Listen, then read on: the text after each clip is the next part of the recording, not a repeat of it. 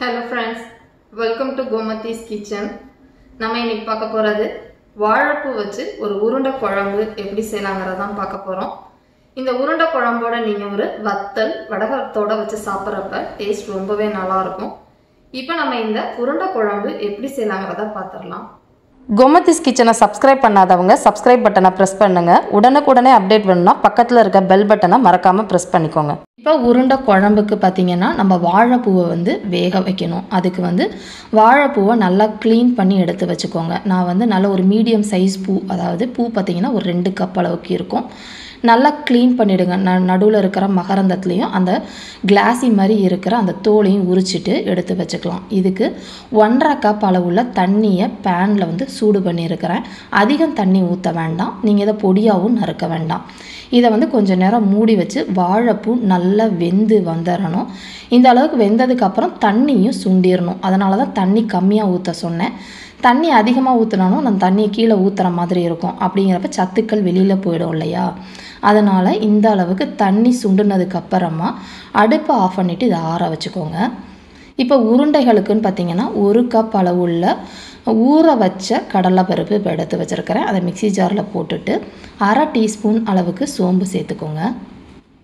காரத்துக்கு ஒரு 6லேருந்து 7 வரமிளகா காரத்துக்கு ஏற்ற மாதிரி சேர்த்துக்கோங்க. சேர்த்துட்டு இதை மிக்சியில் தண்ணி ஊற்றாமல் கரன்னு இந்த மாதிரி அரைச்சிக்கோங்க. இப்போ அரைச்சதோட வாழைப்பூ எடுத்து வேக வச்சு ஆற வச்சது இருக்கு இல்லையா, அதையும் இதில் சேர்த்துட்டு தண்ணி எதுவுமே ஊற்றாமல் இதை நைஸாக அரைச்சி எடுத்துகிட்டு வந்துடலாம். இப்போ பார்த்தீங்கன்னா இந்த அளவுக்கு நல்லா நைஸாக அரைச்சாச்சு. அதே மிக்சி ஜார்லேயே 2 வெள்ளைப்பல் பூண்டை 2ஆக கட் பண்ணியிருக்கிறேன். கூடவே ஒரு 20 சின்ன வெங்காயம் சேர்த்துட்டு 2 டேபிள் ஸ்பூன் அளவுக்கு துருவின தேங்காவை போட்டுட்டு இதையும் கரன்னு அரைச்சிக்கோங்க பல்ஸில் விட்டு. இப்போ பார்த்தீங்கன்னா இந்த அளவுக்கு அரைச்சதோட இதோட தேவையான அளவு உப்பு, 1 டீஸ்பூன் அளவுக்கு டேபிள் சால்ட்டு சேர்த்துருக்கிறேன். இதில் 1 டேபிள் ஸ்பூன் அளவுக்கு இப்போ அரிசி மாவு சேர்த்துட்டு பிசைஞ்சுக்கிறோம். ஏன் அப்படின்னா இது கொஞ்சம் தண்ணியாக இருக்கிற மாதிரி இருக்கும். இப்படியே உருண்டைகள் உருட்டி போட்டோம்னா உருண்டைகள் கரைஞ்சி போயிடும் குழம்புல. அதனால் திக்கனிங் கொடுக்கறதுக்காக அரிசி மாவு சேர்த்துக்கலாம்.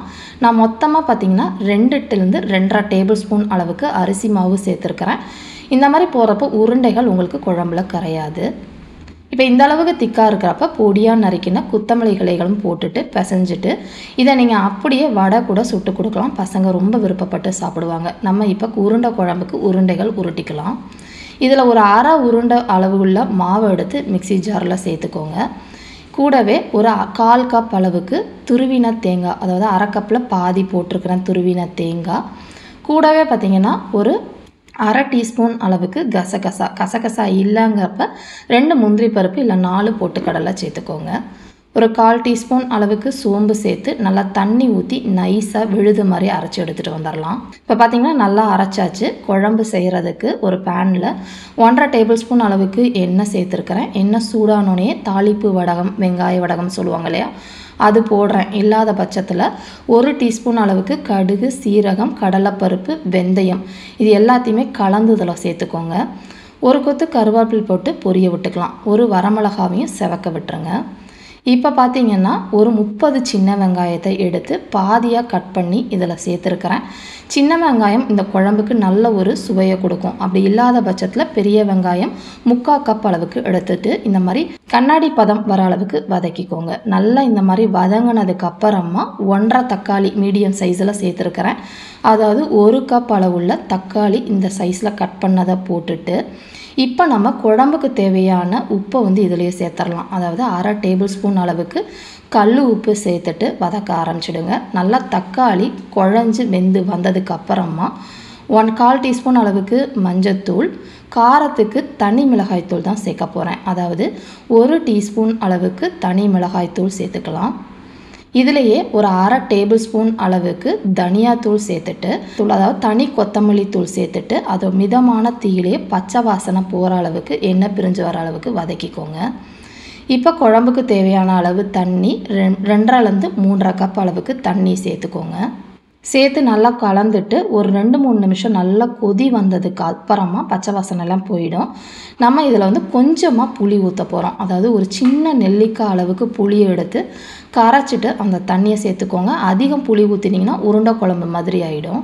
இப்போ அந்த அளவுக்கு நல்லா கொதிச்சு வந்ததுக்கப்புறமா வாழைப்பூ உருட்டி வச்ச உருண்டைகள் இருக்கு இல்லையா, அதை வந்து இதில் சேர்த்துக்கோங்க.